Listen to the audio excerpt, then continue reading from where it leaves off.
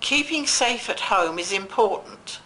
Here we have a number of older people describing what they do to be more secure. Well, we all know about not opening the door to strangers until we know who they are. Look through our little spy hole. I'm not opening the door without appointment. Anybody comes to my door in the day and I do not expect visitors, I said, "Who is it?" And they start bawling around saying, come to clean window. I said, "To hell with you, get out. I don't want window cleaning."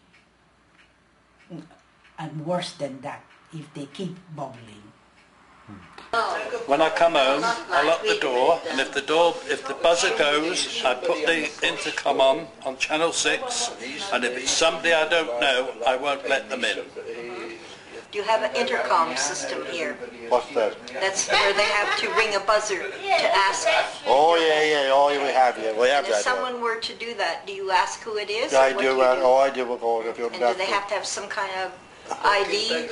Well, you'd know their voice really anyway. Okay, so that would When you'd see them through the door, you wouldn't let them You in. wouldn't see them. That's Okay. right. You'd know their person would be coming. But many won't come to me. Only just a few that I know that's coming. Like I wouldn't know the time they're coming, but then you'd see them, and that's. My daughter used to do in Germany. I said, even if your friend's coming, always make sure you see who's coming to your door. Don't just assume your friend's coming at a certain time.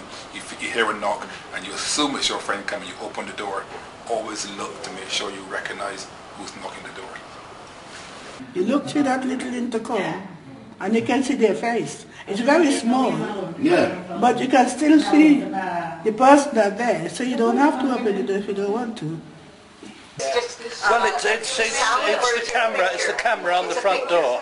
It shows a picture, and it shows you the person. If you don't know them, then you don't let them in. you know, when But I know people that ring my bell. I know who they are, so I know who's coming. But if somebody, I'm not expecting anybody, and if I don't know them, I won't let them in.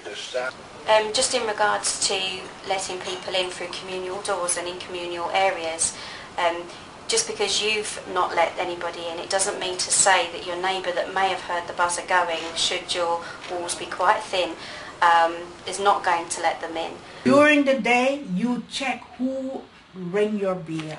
You never open your door to no one that you don't expect or the voice that comes to you. What do you say then if somebody I tell them, turn go up? away. I have no time. I'm busy.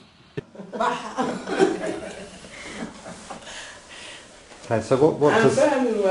She said, yeah, if she opens, and then when they talk and they tell what they want, she said, go away. Yeah, I don't speak English. Okay. Oh, if someone knocks at the door, I go to the front door and I look through the spy hole and leave the chain on if I want to open it to talk to the person, but I don't take the chain off. And if I don't like the looks of the person at all, I don't trust them, I close the door and say, please go away. I have the little hole in my door, and I always look through it before I let anyone in. I wouldn't feel safe without it. If some people came to my door, I will ask them what they want.